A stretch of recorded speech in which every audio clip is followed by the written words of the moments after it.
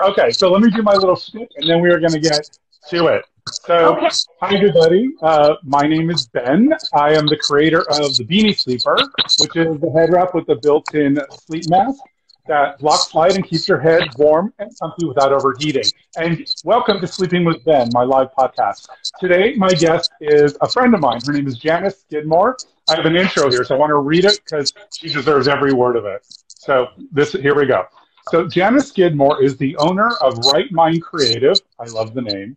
A company she created and developed to provide affordable, customized, quality branding, brand development, and social media management for entrepreneurs and small businesses. But that's not all.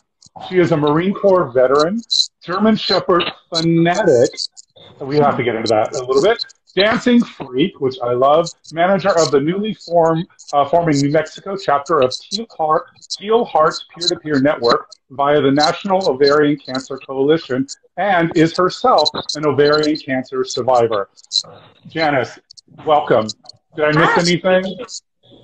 No, that's everything. Okay, good. So you and I had talked on Monday. We have a monthly talk. We catch up. We exchange ideas. It's so much fun. It's one of the things I look most forward to on Mondays. But you also told me when I asked you kind of how you want this to go, you said you wanted to focus primarily on the ovarian cancer. And that part of your life, which I want to get to, but I need to give you some props for your business. So I want to start a little bit at your business because the name, I love the name, Right Mind Creative, because I know for me, when I started all three of my businesses, I don't know if I was ever in my right mind, and I don't know if you're ever in your right mind when you start this journey as an entrepreneur. So can you talk a little bit about Right Mind Creative and kind of how that got going? Yeah, so it started out, I've always been a writer. There's never been a time in my life when I wasn't writing. I was writing commercials and jingles and designing ads when the rest of the kids were, playing hide and seek. I played that too, but I was always writing and I was always advertising. And so I worked for other companies as a writer, either freelance writing or as, their brand manager. And I realized as I was working in that environment that there is a real need for entrepreneurs and solopreneurs and startups and small businesses to have affordable branding. It's a niche that is undermet, and I'm glad to fill it. And it involves a lot of writing. So when I made my company name, I put W-R-I-T instead of right, because right mind means creative, right? But I'm a writer, so it's the right mind. So a lot of times, person's right mind, I love it. So here you are starting your own business, Right Mind Creative. Did you have anybody you looked to help you get started, or did you kind of make it up from whole cloth as you went along? I kind of made it up on my own because what I recognized for a small business, the needs that a small business or an entrepreneur or startup has is not fully met in terms of what a branding agency might offer them. So I'm rewriting, I'm recreating the whole thing, and I've recreated the whole process, and I believe that rules are meant to be broken. Nice. What is that? Move fast, break things is kind of like the Silicon Valley model. I don't know. That's a little scary, but I'm totally with you on that. I mean, I got to say, for my last two startups, one was a software company, and I don't code. So it's literally like, how do I do? What do I do? What do I do? And I had nobody to talk to about that. So I think it's really great. Even with this company, I had to find a factory. I've never made anything in my life, and again, nobody to go to. So I love that you're providing kind of like somebody to hold their hand a little bit, because I think that's really needed, especially when you're really young and you have a lot of outside forces. It needs to be a 10X. I need to get this kind of financing. It's just a lot. Thank you so much for telling us that. Should I ask before? So you're a German Shepherd fanatic? Is that true? Yes, there's two of them right here with me right now, my two that I own. So I love German Shepherds. They're just the smartest. I know other dog breeds are very smart and everything, but okay, hold on. We're not hating. We love all dogs, but you can love on yours. Go ahead. Yeah, so they're just super, super smart, and the way they communicate.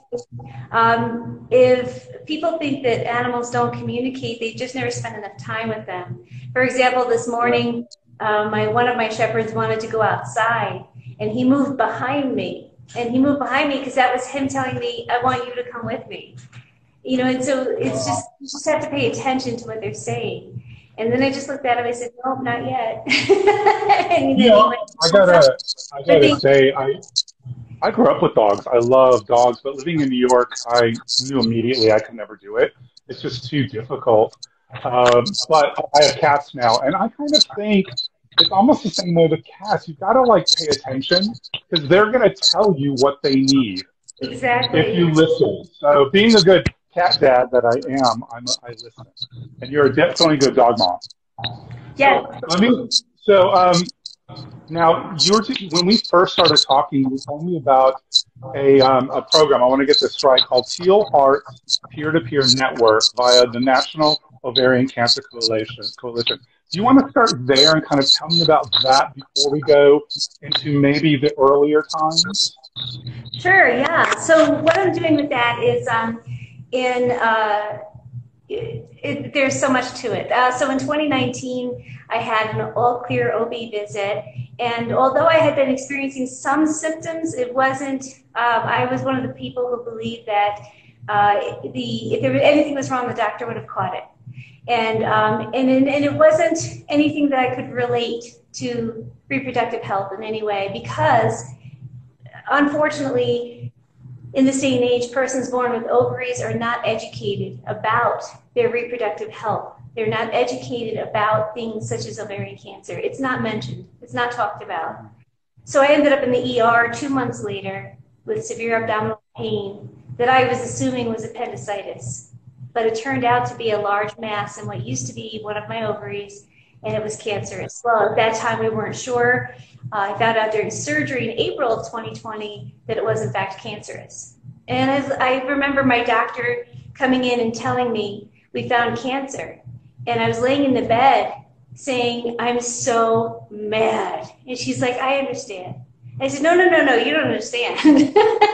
I'm not mad about the diagnosis. I'm not mad that I had to have the surgery. I'm mad that I didn't know. That no one told me a thing about ovarian cancer. In all the years I'd gone to doctors, all the years I'd seen OBs, not one word was mentioned.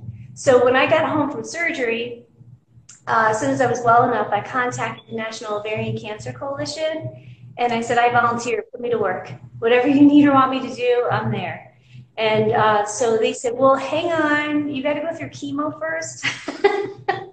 So done with chemo, hair growing back, and in full, what we call now no evidence of disease and kicking butt. So via the National Cancer Coalition, I started the New Mexico chapter of the Teal Hearts Network, which is my way to reach out to persons born with ovaries about the signs, symptoms, and risks so they don't wake up like I did. You know, it's sheer bravery, honestly, that's the first thing you said. Instead of, oh my gosh, I have cancer, you said, I should have known about this. Or you, the doctor, it's your job to know about this and to tell me. But I hear about this all the time. Now, I'm a man. I don't have the same experience when I go to a doctor.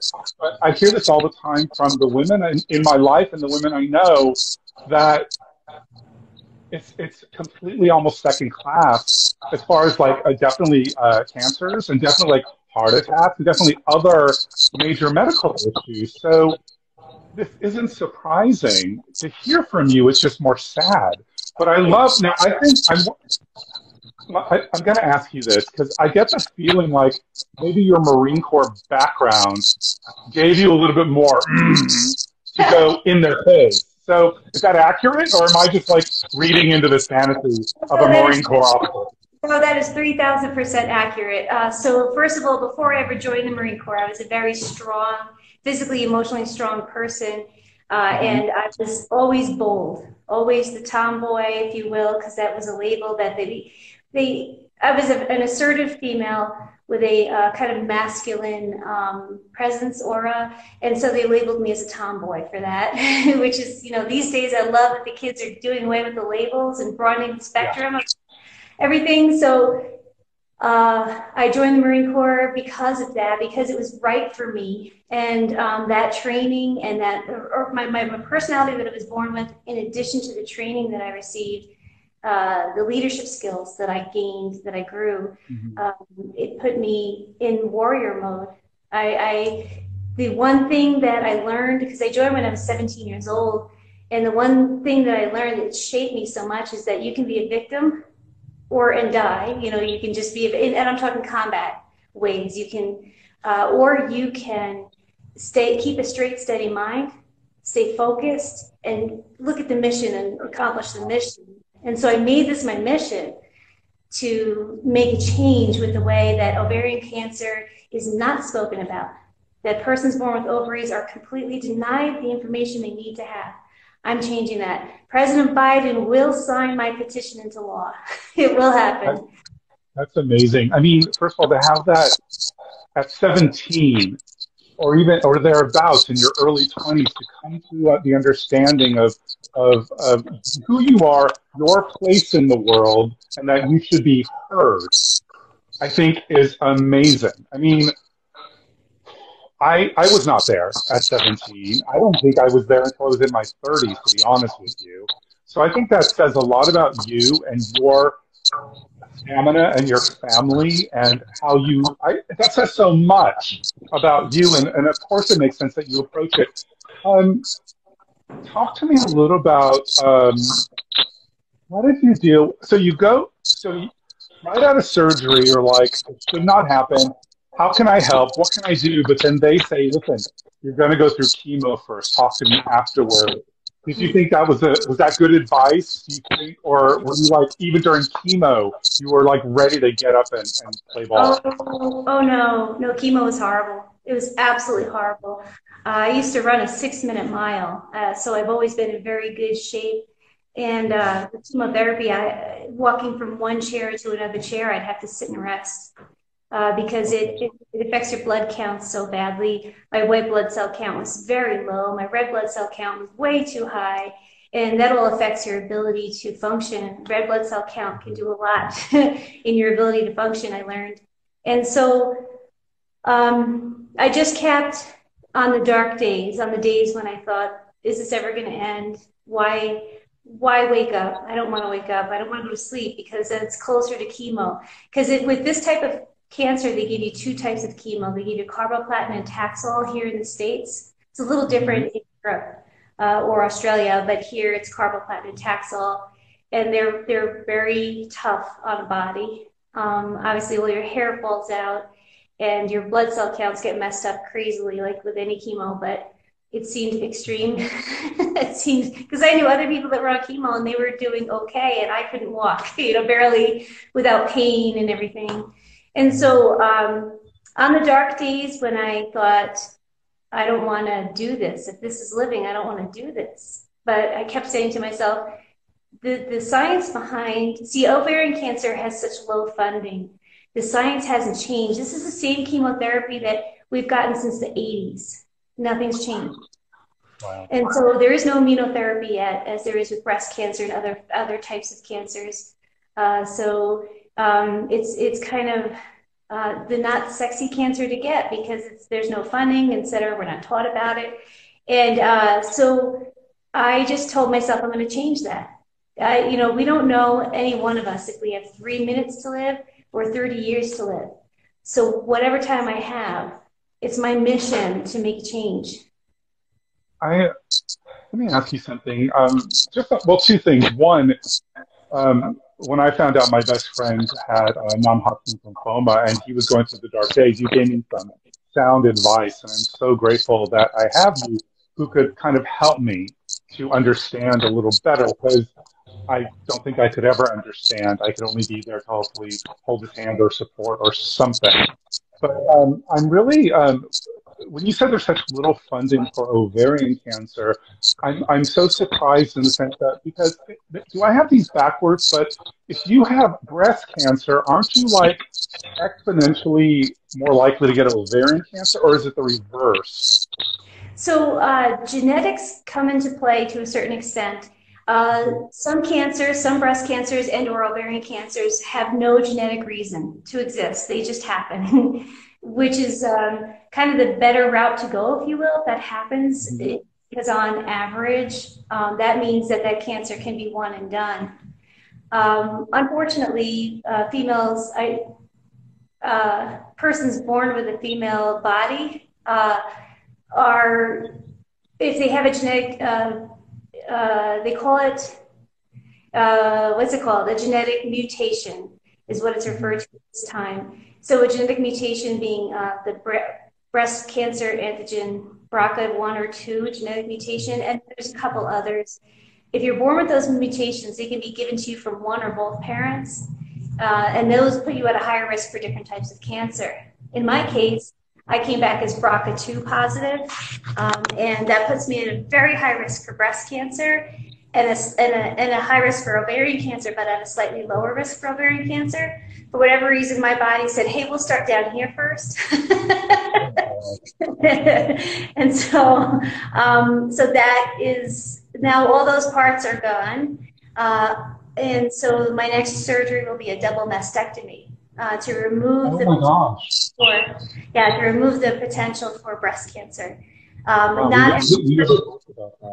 that decision. I'm choosing to make that decision because I have a mission. I really have, for me personally, I'm not talking about anybody else and their decisions, but for me, my mission is to make a change about how ovarian cancer is hidden and bring it out to light. And so I'm having a double mastectomy to up my odds for not having cancer again and to be able to fight on.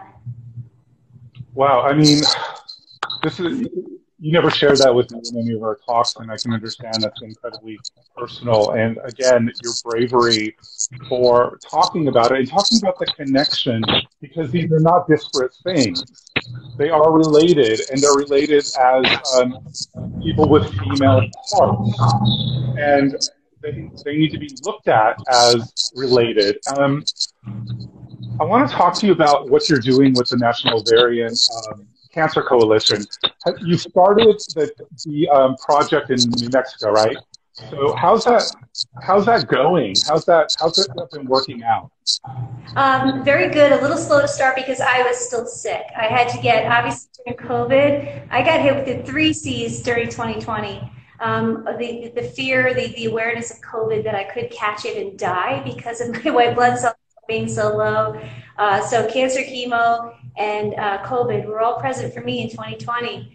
So now I'm fully vaccinated. Right now, no evidence of disease, and so I'm ready to rock on. You just had a clean scan, you told me. Yes, yes. That was awesome. I remember that was great. Yes, thank you. Thank you. Yeah. For sharing that with me, for sharing that support with me. So, So it's a slower start with your the coalition, the peer-to-peer. So you're working on that. I just wanted to explain what I'm doing with that very quickly. Oh, yeah, please do. Okay, so I'm trying to spread the word to the persons born with ovaries in the state of New Mexico that this is a real thing we all need to pay attention to bring it out of hiding. So I'm already working on teaming up with someone who is fluent in Spanish because I'm a first-generation American, but my parents did not speak Spanish, so I don't speak Spanish. So I am coming up with people native. There's a large Navajo population here, Pueblo, other indigenous persons here, and so I am teaming up with anyone in those communities so I can get my boots on the ground and really spread the word with that support. As a first-generation American, I can tell you I understand how it feels to maybe not trust those other people. Mm-hmm. My parents came here individually. They didn't have family here. I didn't then have family here. So I understand I need to get in the communities, and that's what I'm working on, to spread the word, to spread awareness. It also enables me to provide them, anyone newly diagnosed, with a tote, a Faces of Hope tote via the National Ovarian Cancer Coalition that they can bring to chemotherapy with them. It's got a nice soft blanket. You can pack your water in there.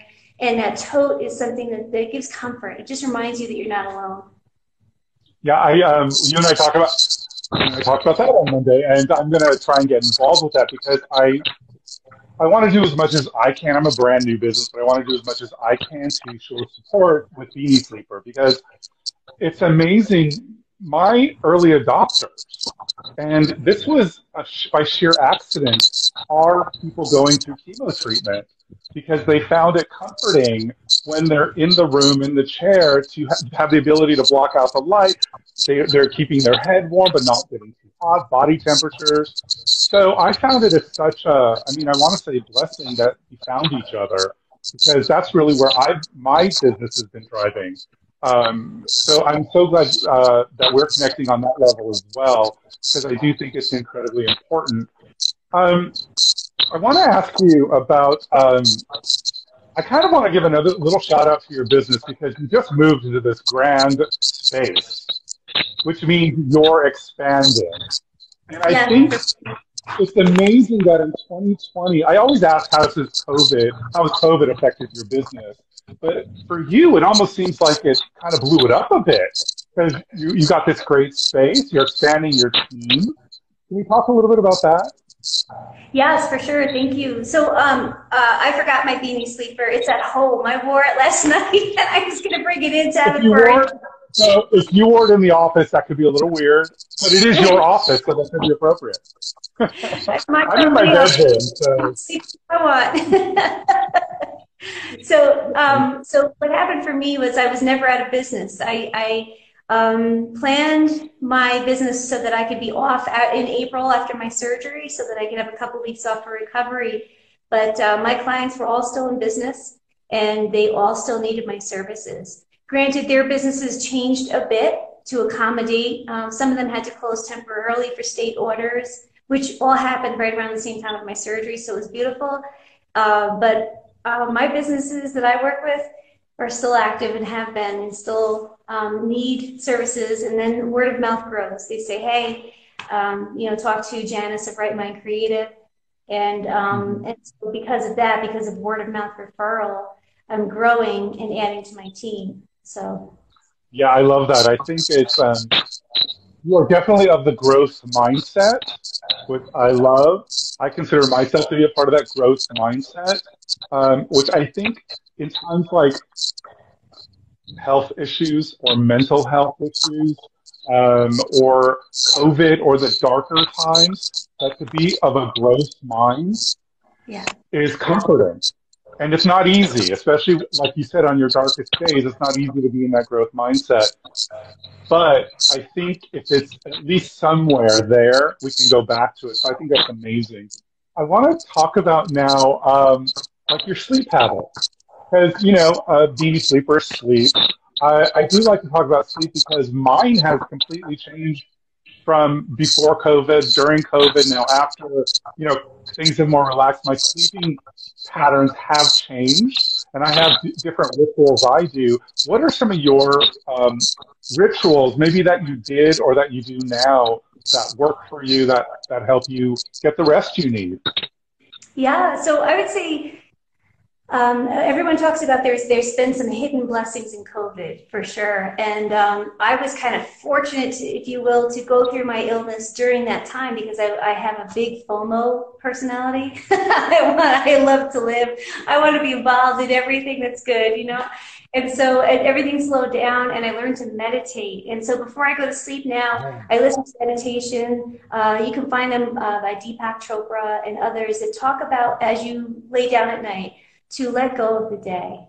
That if work wasn't finished or if there was something that didn't go right, let it go. Let it go. Tomorrow's a new day. And so that really calms me down and reminds me that the time is kind of an illusion. There's always enough time. There always is. And so long as I'm healthy enough to enjoy it and do what I do, it's all good. So I've learned to meditate and slow down. And so part of my thing that I still do, I'm one of those people who wears myself out. I will be so active in a day. I'll be so active in a day that I will pass out from exhaustion. Honestly, I'll lay down and I cannot keep my eyes open. So when I'm not so badly exhausted, I do meditate. I read for a bit and then I meditate. Then I listen to meditation and go to sleep. I love that. It's so weird with me. It's kind of like when the sun starts going down, I start to get like a little bit tired. So that's why I get up so early in the morning. I'm doing stuff by 7 o'clock. I know no later, because I know that I am most active in the morning. But I love that. I just started doing some meditations. I find it very challenging to do them. But one thing I stopped doing is getting upset at myself for not doing them correctly.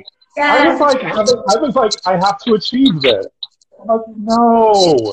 Just kind of do it. You don't have to achieve meditation. You don't win at meditation. So yes. I love that. I also listen to rain. I have an app that has rain, which helps me a lot. Thank you so much. How do people get a hold of you for either Right Mind Creative or for your other thing, for the ovarian cancer? How do we reach out to you? So you can, the people can find me right here on Instagram under Right Mind Creative. You can just send me a message. I don't really have a personal Instagram because I'm not one of those people that puts myself all over social media. It's just not my thing. There's nothing wrong with it. It's just not right for me. So I barely even post my business, so it's bad. But Right Mind Creative here on Instagram. You can find me on Facebook under Right Mind Creative as well. You can find me on Facebook or Instagram under New Mexico Teal Hearts Network. It's abbreviated to NM and November Marine, November Oscar. I'm sorry, not November Oscar. I'm saying something else. So NM is the New Mexico Teal Hearts Network. You can reach out to me at my email, which is my name, Janice, Janice, at rightmindcreative.com, and that is spelled WRITE, as in writing, rightmindcreative.com. That's fabulous. And of course, I'll put all of your information in the info for this live chat. I want to thank you, Janice. It's so funny. I never know how these conversations are going to go. I kind of like that. I mean, I have a set of questions, but most of the time I don't even pay attention to it because I find that it's kind of like a little bit too controlling. But I love that we got to talk about a lot of stuff. I love that we learned that you're a great dog mom. You love your German Shepherd.